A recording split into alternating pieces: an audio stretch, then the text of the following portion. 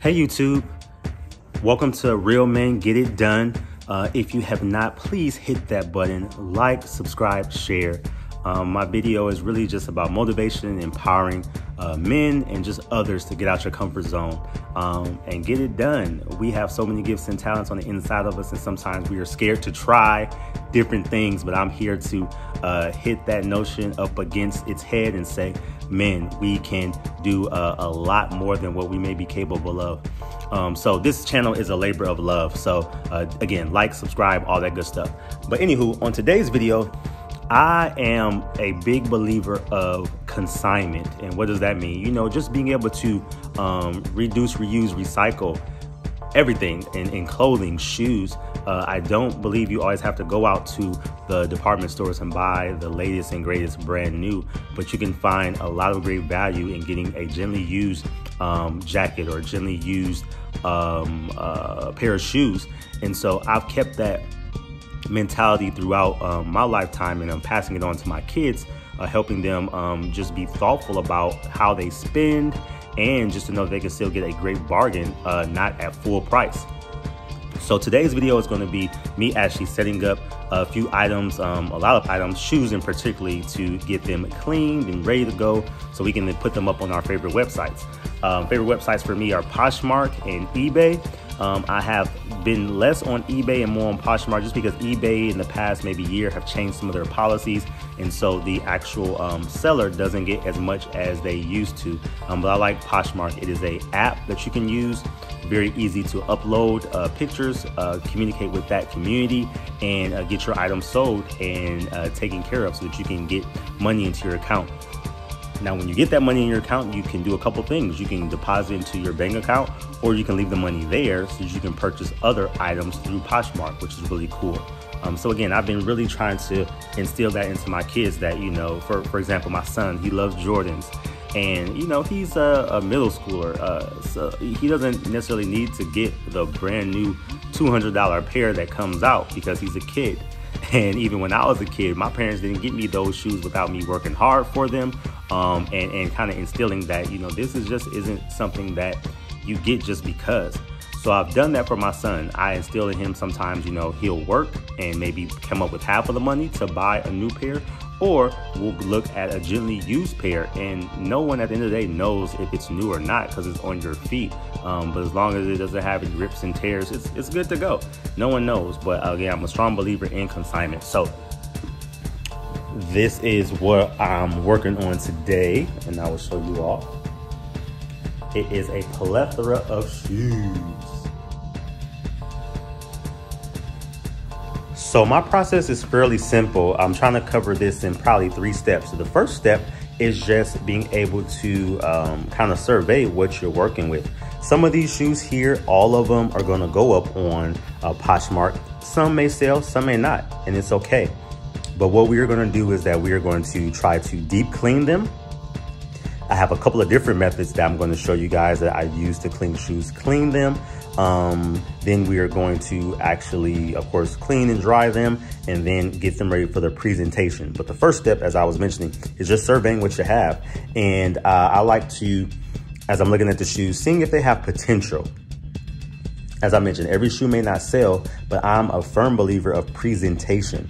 So a lot of these shoes, you know, not only need to be cleaned, but then as we are cleaning them and getting them ready for sale, it's the presentation of how you take your picture and be able to kind of showcase that for the consumer. Because if it looks good, someone's going to be interested in buying. For me, I hate when I go on the website and I see people just, you know, throw up any kind of shoe without any kind of prep. And for some people that may be okay, but I'm a firm believer if it looks nice and it looks more appealing, somebody may be more apt to buy than not. So first thing is just surveying, seeing what we have. And we have a variety of shoes here, from kids basketball shoes to you know, everyday shoes, to workout shoes, to some of my shoes. And we are going to work on getting them cleaned in my 2-step process, by hand. Some of them will actually go in the washing machine because I found out that shoes, if you're washing them on gentle, do very well in the washing machine. And then we'll look to dry them and do our presentation to get them up and sold. So that is what today's video is going to be about.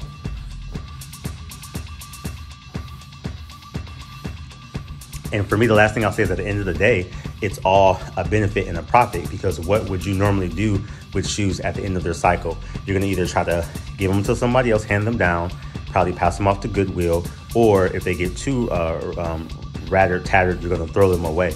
So it's all a benefit for all these shoes, because those are kind of the life cycle of what will end up happening to them. So any potential income that'll come in from them are good. And as I said, what we can use with that income is flip them to buy more shoes. So you're kind of keeping a nice little funnel going for buying shoes for yourself or for your kiddos. So here we go.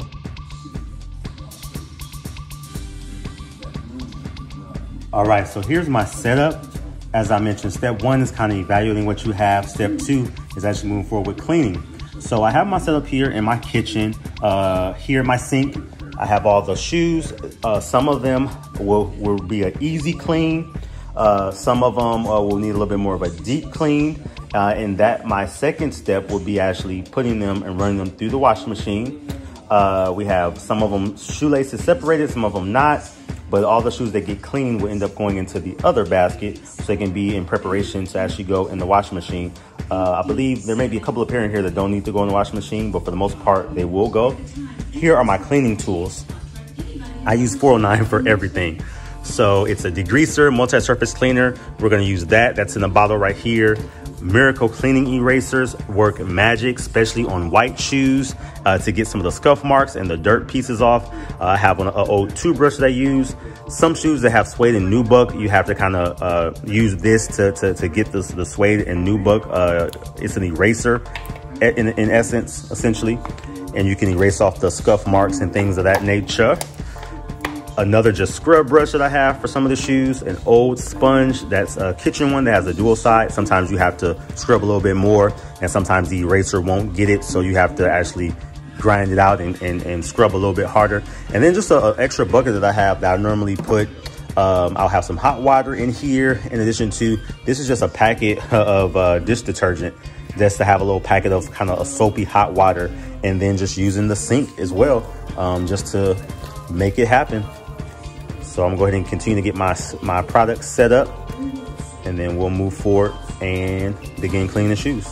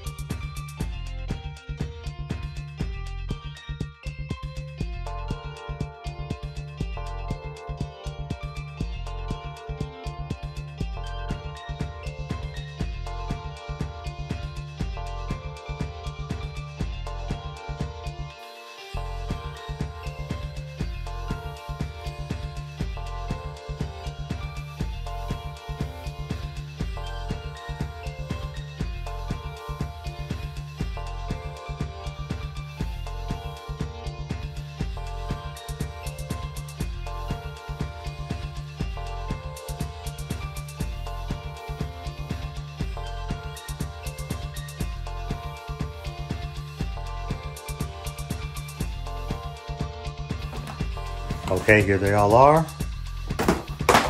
cleaned by hand. The second go round is that they are going to actually be washed in the wash machine. All of them, just on a gentle cycle to deep clean them anymore. And also it's a great way to deodorize the shoe too as it goes to its next home. I just truly believe in, putting your best foot forward when you're doing consignment so that you're getting people good merchandise, not just, old crap. So this all will go in the washing machine and get cleaned. And then I'll show you after we take them out of the washing machine how we dry them. Two methods. So when it gets colder, and we do live in a warmer climate, but sometimes it's still cold outside, we will dry, if it's a pair of 2 shoes, on top of the dryer.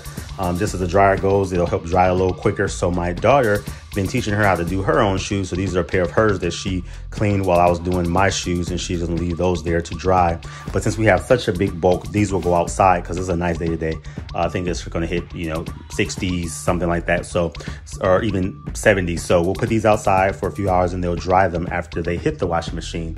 But there's one thing I wanted to show for leather shoes, just to make sure people knew of another cool method. So these are a pair of my son's Jordans that he has. And as you can see with kids, leather can get creases in them.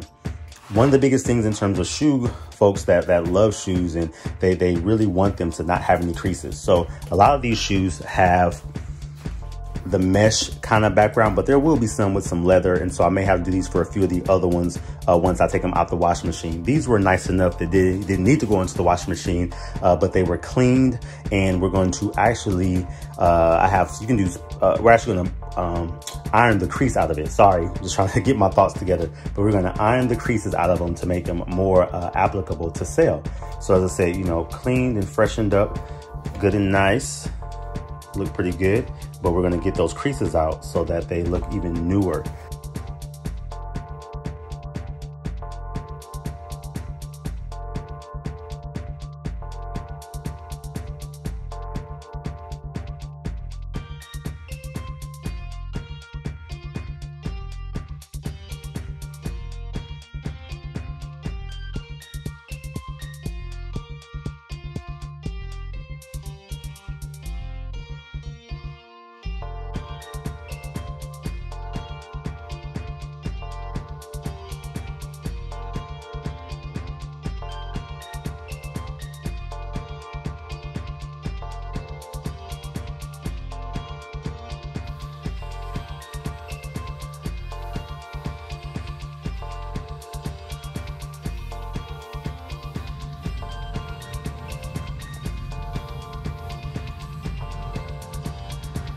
All right, day 2, everything is dried and we'll be ready to post this afternoon and get everything up on Poshmark. But as I mentioned, third step is actually the presentation. And I showed a little bit of that yesterday, but as I look to sell the shoes, I mentioned, like for these ones, the leather ones, we've ironed the leather so it looks more presentable. And for a lot of shoes that I sell too, I put either tissue paper or plastic bags to make them full, because when you're actually putting it up on to sale, it's a good presentation. So for example, these Jordans, as I'm putting them up, of course, I'll have them by themselves, but I'll show the potential buyer all the angles of the shoe. So we see the front looks pretty good. We'll show the sides, the back, and most importantly, the soles, just to say they have a lot of life still left. And I may do a nice pose of putting them side by side, putting a pair together, just a nice presentation so that people can see that they are ready for their new home. So this concludes the process and the project of consignment and popping shoes up online. And as I said, it's all benefit, it's all profit, so that we can recycle these to someone else and then purchase more shoes for the kiddos or even ourselves. But they all came out really good in terms of getting washed and cleaning them. So I'm really excited about how all these ended up turning out. They all look really good. And there you have it. Real men get it done. Please don't forget to like, subscribe, and share.